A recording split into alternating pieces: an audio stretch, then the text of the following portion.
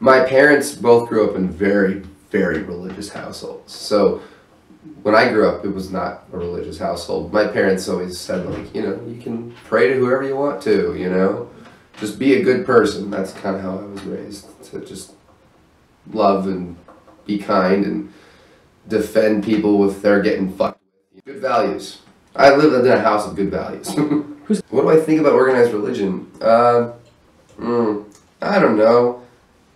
I always get very uncomfortable when a lot of people are all like, about one thing, you know, it seems like mind control to me. Some people like it, and that's awesome. And I have friends who go to church, and not many, but I have friends who go to church, you know, and whatever, you know, like I'm obsessed with some bands, you know, like I'll just listen to the same band over and over again, just be like, yeah, you know, that helps me, you know. If people are all into organized religion, that's cool. And you know what, at the same time, you know, there's nothing wrong with it as well, because, you know, there are good things about organized religion. It is a sense of community. It's a certain type of community of people who get together. It's more than just a church thing. It's, you know, they're friends. Their families are friends with other people's families. You know, they have barbecues.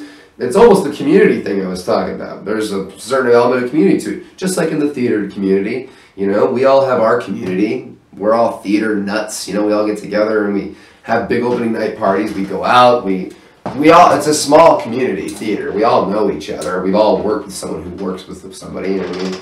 So, I don't know. I'm not trying to compare organized religion to theater, but there are probably many more similarities than most theater people would think. Only donations in theater like they were in organized religion. The media is a form of mind control. Advertisements are mind control. But then there's also, you know, the ideas that people just kind of, as a group, glob onto. You know, people like to share the same values. What do they call it? Groupthink?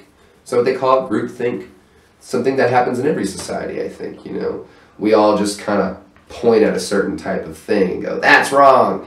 We don't know why. We all just agree that it's wrong. You know, we all agree that, you know, this type of person is a freak or whatever. Or, you know, we all agree that this country is evil. We all want to conform, I feel like. I feel like a lot of maybe it goes even beyond the concept of mind control. Maybe it's just more, we just choose to be that way. We choose to conform. Bullfighting is illegal? Like, what the fuck? It makes no sense to me. You know, oh, they're stabbing the bull, you know. Okay, how is that animal abuse? Because it hurts them.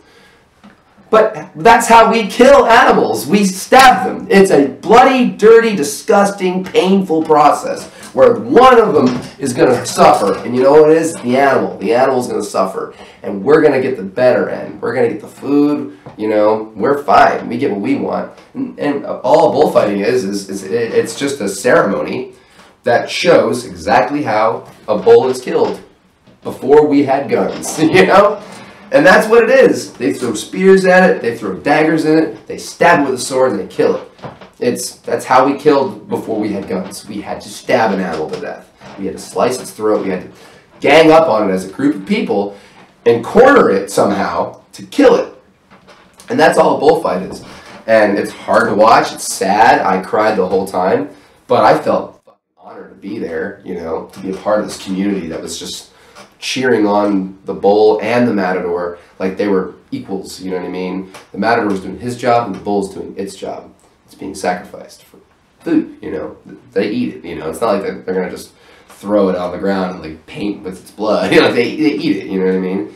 So it's no different than a slaughterhouse. The only difference is education. That's the only difference, because they make it public. They let everybody come, they bring their kids, their families, then they, as a group of people, as a community, they watch this animal get slaughtered. Not like it's in a cage in a field somewhere away from people to see. It's public. So that's the only difference is education. But going back to the whole globbing on diabetes thing, like, we glob onto this idea that that's animal abuse.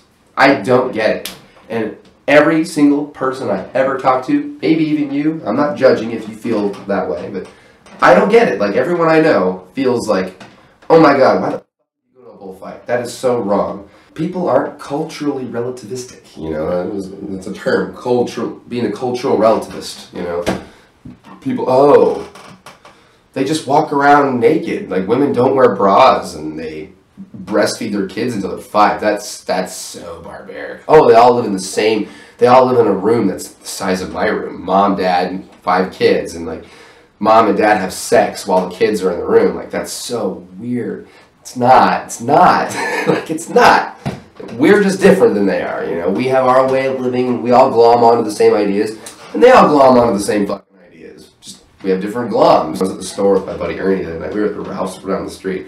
You know, I saw that they were like, had this picture of her crying, and they're like, I don't want to go through it anymore. Like, basically making her look like a coward, you know, making fun of her. Just, that's all the media wants to do is make fun of her, make her look like a freak. That's how I feel anyway. They want to make transsexuality look like a freak show. And they're profiting off of it. They're making lots of money off of this freak show, you know. And I said to Ernie, I said, you know what they should do, Ernie? And I said this loud enough for everybody to hear because I'm a loud, opinionated sometimes. I said, you know what they should do, Ernie? They should just, I was drunk too. They should just take all these fucking tabloids, you know, make it illegal to sell them at the stores, you know. I'm all about free speech, but I think what we should do is, you know, if they want to shame someone, they shouldn't sell a tabloid. They should just hang them in the store. We should have a public hanging. That's what we should do. Go back to the way it used to be. Be more honest about it. We should just hang Caitlyn Jenner in the store, you know. Just, we'll sell tickets. And Ernie goes, no, John, that's wrong. And I'm like, no, we should fucking hang her. Everybody wants to see her hung anyway, so put her fucking hanger. That's what I said. And Ernie's like, shh, John. You know, and then I said, no, you're right, Ernie. We can't hang her because it won't sell as much. It'll probably sell 1,000 tickets. You know, we could probably fit 1,000 people in this store. We'd have to push some of the shelves back, but we could fit 1,000 people in here easily, you know. Sell 1,000 tickets, but sell 1,000 tickets, $20 each. What is that? $20,000? They sell like 20,000 of these every single state, you know. So there's more money in these. Yeah, I get it. All right. Keep selling tabloids. I'm a capitalist.